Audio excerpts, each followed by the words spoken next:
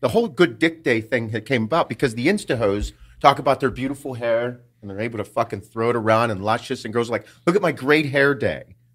And then they'd be like, man, great tit day or great this day, great butt day. Guys really don't do that. But no one... What are we supposed to do? No one supports the homies. So what I was saying was, that was like my thing. Like, who says like, dude, there's days whenever my dick just looks 10 times better than it normally does. Slapping thigh.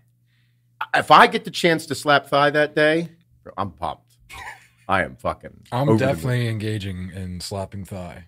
You look like you walked in, you look like you had big dick energy today. Today, yeah, I feel it. Full, thick. It just looks great. Yeah. And like when you put your underwear on, you feel special about yourself. You're like, fuck you look good today. Yeah.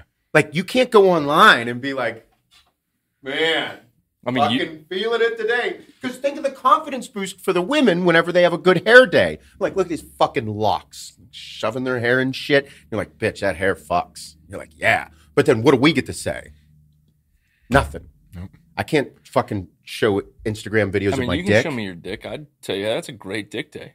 I appreciate it. But no one like. But like we the don't masses of people. Yeah, but we don't normalize like telling the homies nice dick. Like everybody is scared of that conversation. Like we want to talk about removing dicks. We want to talk about doing all this shit, but we can't walk up to the homie and be like, "Hey, dog, that's a nice dick. Good work today." Like good work today." Yeah. Like you woke up feeling energized, didn't you, buddy? It's not gay. It's not gay. It's not fucking gay. It's very complimental. Like it's complimenting. We're in an age where it's like, bro, if you can suck a dick and still not be gay, I can talk about your dick and say you got a nice dick. Yep. That's a great point. Fucking quote me.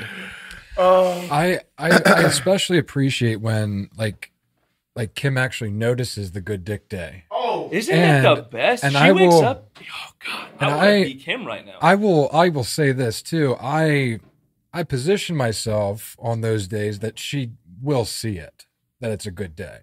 Oh yeah. Like the way I like open the leg, like when I'm getting dressed, just like right in the corner of the mirror that she doesn't even know she can actually see me over there, but she like every single guy and every single female of a significant other knows what a good dick day is.